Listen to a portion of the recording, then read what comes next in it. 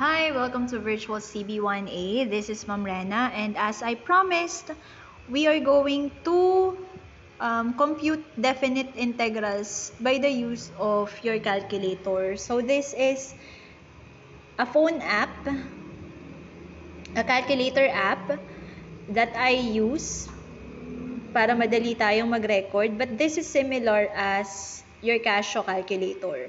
So, tingnan nyo na lang kung saan magkakaroon ng highlight as I press. Masusundan nyo naman yun.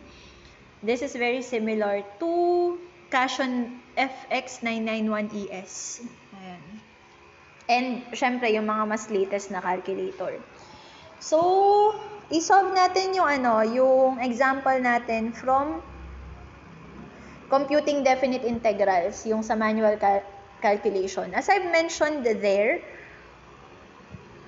placemaker lang naman yung mga variables natin. So, yung y squared plus y raised to the negative 2, pwede mo siyang isulat in terms of x. Remember that on your calculator, ito, naka-dx siya.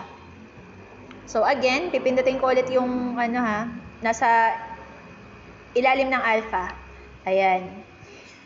So, yung nagbi-blink na red, dyan yung isusulat yung function nyo. And since your function is with respect to dx, dapat ang variable na gagamitin nyo, x din. Okay. So, you can see from the buttons here, meron mga yellow buttons at saka may mga purple button. So, let's look for the letter X. So, the letter X, nasa ilalim siya ng sign. Tapos, kulay purple siya. So, you have to press alpha first. So, meron na tayong X. Next, square natin siya. That is X squared. Plus, X ulit. And then, raise natin siya sa negative 2. So, ito naman siya. X raised to negative 2. After that, punta tayo dun sa lower limit and upper limit. So, pindutin nyo lang yung mga arrow hanggang yung nagbi-blink na red ay mapunta dun sa lower limit at saka dun sa upper limit. Okay? So, nauna pumunta sa... Ay, teka, ang likot niya. Ayan, punta tayo sa lower limit. The lower limit is 1. The upper limit is 2.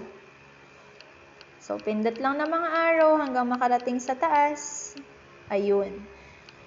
Ayan. So, ito na yung function natin. So, instead of the integral of y squared plus y raised to the negative 2 dy, since ang kaya lang ng calculator ay with respect to x, i-change na lang yung variable niya to x. And, ayan. Lumabas na kagad yung sagot natin, 2.83333. Kung ang mode ng calculator nyo ay naka-fraction, makukuha nyo yung 17.6. So, dito, ito siya. Ayan. 17.6 yung fraction niya. Hopefully, nakikita nyo kung nasaan yung mga sinasabi ko. Ayan. So, 17 over 6. Okay? Okay. So, meron din tayong function dito na pwedeng mag-graph. So, if I am going to write here the function x squared plus x raised to negative 2. Tapos, pinindot ko dito yung graph. Ayan. Tapos, mag-zoom out ako. Makikita nyo yung itsura ng graph natin. Ito yung itsura niya. And, as you can see, hindi siya nagtatouch dun sa gray na line. So, kahit gaano kayo kataas pumunta, hindi talaga yan magtatouch dun sa gray na line. Promise. Ayan. Mukha na siyang nawala, di ba? Pero pag nag-zoom in ka, nandyan pa rin yan. And, still, hindi pa rin siya nagtatouch dun sa gray na line. Ayan. Sobrang zoom in yung kailangan, pero... promise, hindi talaga yan magta-touch dun sa gray na line or dun sa x is equal to 0.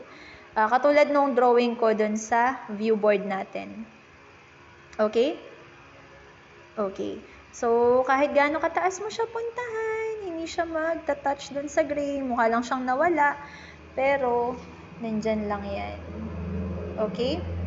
Okay. Pagka sinung out mo siya na ganyan, mukha siyang parabola. Pero pag tumingin ka closer, ayan, hindi siya magta-touch dun sa gray na line. Okay? Okay. So now, meron pa tayong isang concern. Yung naghahanap tayo ng area from -1 to 2. As I've mentioned in the video, hindi mo siya pwedeng kunan ng integral kasi hindi siya continuous from -1 to 2. 'Di ba? Okay, so try natin kung ano yung lalabas dun sa calculator nyo kung ito yung kukunan natin ng integral. Ay, hindi pwede. So, magta-type na naman pala ako. So, type ulit natin siya. X squared plus x raised to the power of -2. Ayan. From -1 to 2. Okay.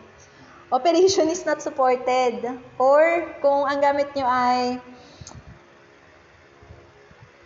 physical na calculator, Casio 991ES or anything na kayang mag-solve ng integrals, ang lalabas dyan, math error.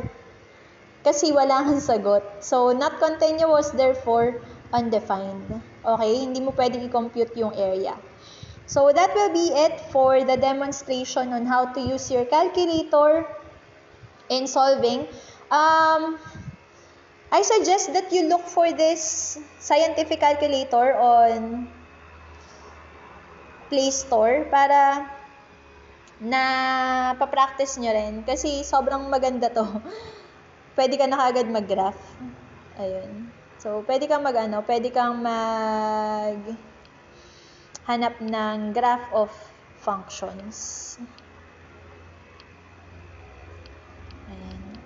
So that will be it for today. Thank you for listening and see you next time. Bye!